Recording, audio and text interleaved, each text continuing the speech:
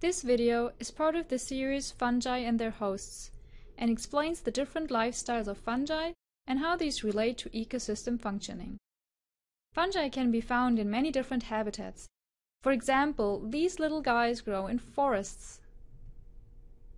Other fungi live on rocks, such as this fungus who lives together with algae in the form of a lichen. Most fungi like it moist and humid, but there are fungi growing in deserts. And some can even be found in lakes or in the sea.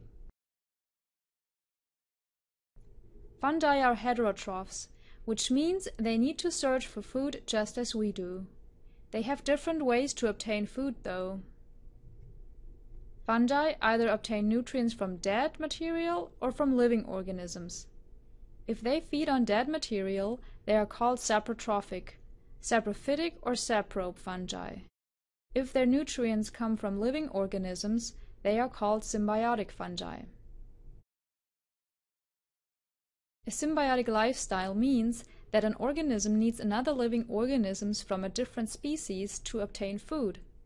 This relationship can be either parasitic or mutualistic.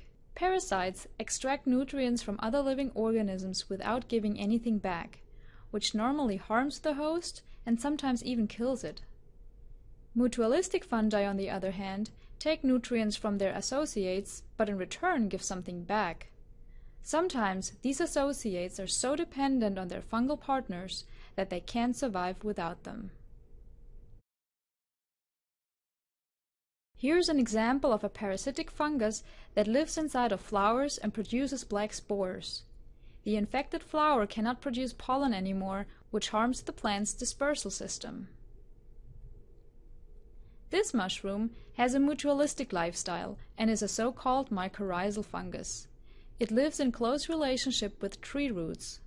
Mycorrhizal fungi provide water, nitrate, and phosphate compounds for their plant partner and receive sugar in exchange. These two fungi are saprotrophs. They digest dead wood and release nutrients into the environment. Saprotrophic fungi are very important for terrestrial habitats, especially forests, because they are the decomposer of lignin. Lignin occurs in wood, more precisely in the cell walls of woody parts of plants. It is what makes wood hard. Lignin is one of the most abundant molecules on Earth, but also one of the slowest to decompose. Saprophytic fungi can break down lignin much more efficiently and in that process give nutrients back to the system. Without fungi, dead trunks and branches would just pile up and it would take a long time until nutrients trapped in lignin would be released to the forest. Because of the ability to degrade plant material, saprotrophic fungi occur early in the food web. First come the photosynthesizers, which are plants, algae, and certain bacteria. Then come fungi together with protozoa, heterotrophic bacteria, and nematodes. Organisms on higher trophic levels then feed off fungi and other decomposers. Because fungi appear so early in the food web, they fulfill an important ecological role. However, it not only goes one way. Fungi can also feed plants, feast on nematodes, and consume ants, depending on their lifestyle. Mutualistic fungi are important to terrestrial ecosystems because they provide nutrients in form of water, nitrate, and phosphate compounds to 80% of all land plants. Without mycorrhizal fungi, most plants could not survive in nature. Even parasitic fungi fulfill an important role in ecosystem functioning because they can increase biodiversity. This is how it works. Sometimes one species can thrive under certain circumstances and become dominant.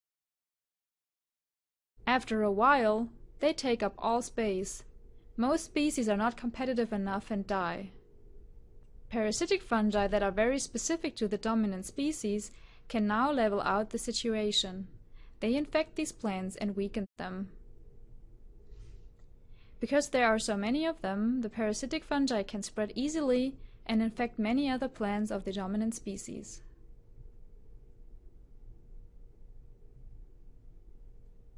Now the dominant species is not as competitive anymore and cannot consume all resources in space.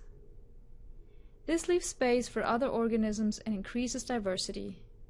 Bottom line is, parasitic fungi keep organisms in check and prevent species from becoming dominant. As you have seen in this short video, fungi have different lifestyles, but they are all important for the integrity of our terrestrial ecosystems.